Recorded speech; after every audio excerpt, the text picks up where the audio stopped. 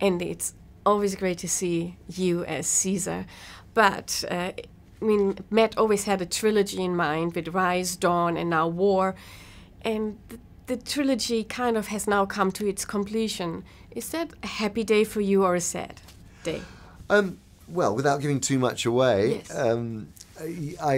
you know, I have had a great time playing these characters. Well, playing this character over these films. You know, it's been an extraordinary journey, and I really have loved every minute of it. You know, first of all, starting with Rupert Wyatt on Rise.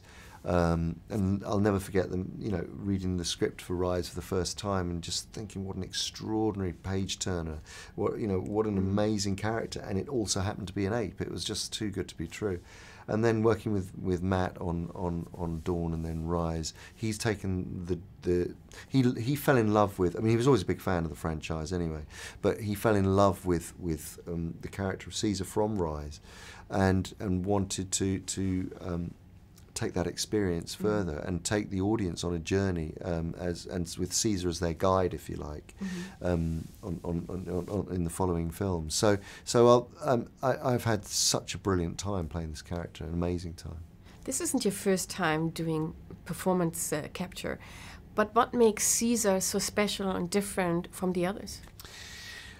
I think, you know, it's very rare that an actor gets an opportunity to play a character all the way through its life, you know, from infancy through to mature adulthood. It's really, it just doesn't happen. I can't think of another character on screen that it's happened to.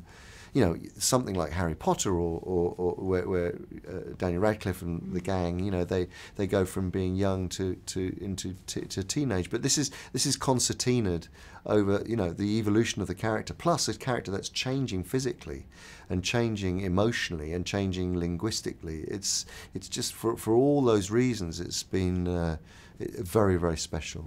Along those lines, with the changes, you know, from chimpanzee almost like to man, do you sometimes feel Caesar isn't really a emotional ape, but he's actually a hairy human?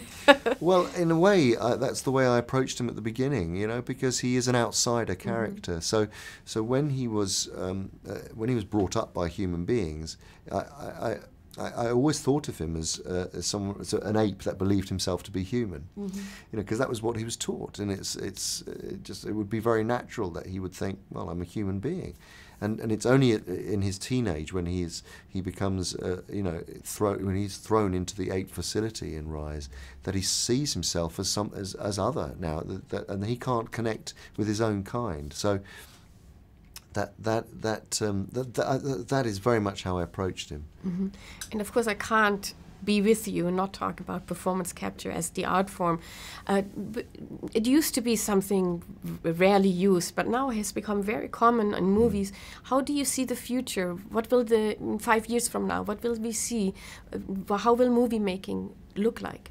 Well, I think there's a great appetite now for immersive experiences in film. Clearly with 3D, and now with virtual reality in video games and so on and so forth. And I think one of the things we're working on at the Imaginarium is trying to foresee what will the shared experience be like in 10 years' time? How will it manifest itself? Will it be partially theatre, partially cinema, you know, partially video game, immersive storytelling?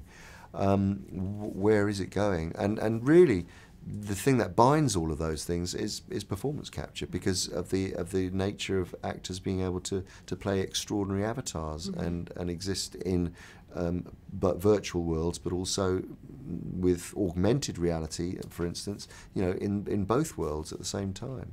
Mixed reality. Can't wait. Let's have future tomorrow, right? Come on. Very good. Thank you so much. Thank you.